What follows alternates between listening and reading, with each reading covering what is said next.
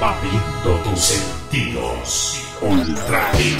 Si eres amante a los efectos especiales y al maquillaje en el cine, seguro que te has preguntado ¿y cómo lo hacen?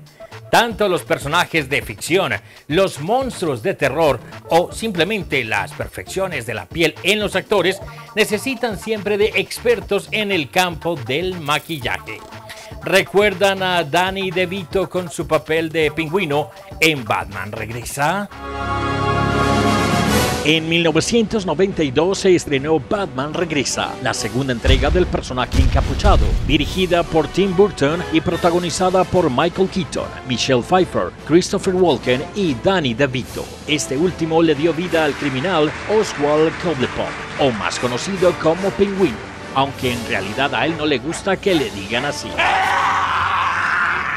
It was really fun, casting this movie.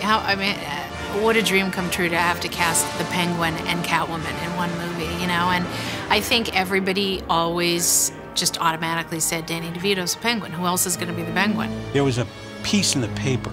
Somebody said, wouldn't it be cool if Danny played the Penguin?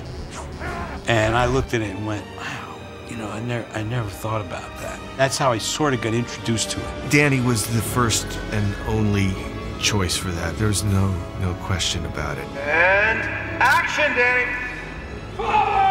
Pingüino es un criminal psicópata y deforme que al nacer fue abandonado por sus padres cuando era un bebé, aunque realmente lo tiraron al río. Criado por pingüinos de un zoológico abandonado, 33 años más tarde regresa para vengarse, apoderarse de la ciudad y a tratar de conquistar, aunque sea a alguna gatúbela. Tú vienes a la habitación moviendo tu colita. El actor Danny DeVito debía esperar 4 horas y media para que le aplicaran el maquillaje. Iniciaban por la nariz y las cejas. Estas debían de quedar muy bien pegadas para que parecieran parte de la cara del actor y además se vieran las expresiones del rostro. La unión de la prótesis con la piel debía quedar perfecta. Luego aplicaban los tonos de piel, sombras en los ojos, pliegues y arrugas. Los dientes en el interior de la boca se maquillaban con enjuague bucal de colorante rojo y verde, dando como resultado ese color negro verdoso. El actor realmente no tenía mucho cabello en la parte superior, por lo que le agregaron buena cantidad a la parte que sí tenía. Por último, el vestuario. Y así se creaba este personaje icónico en el mundo de los superhéroes. It's really creepy.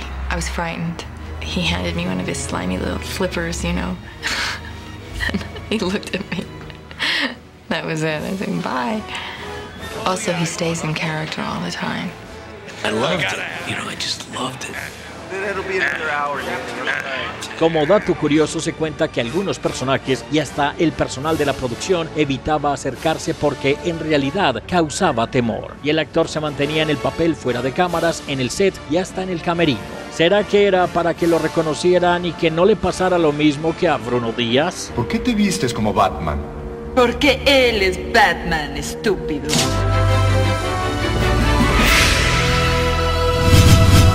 Abriendo tus sentidos. Ultrahit.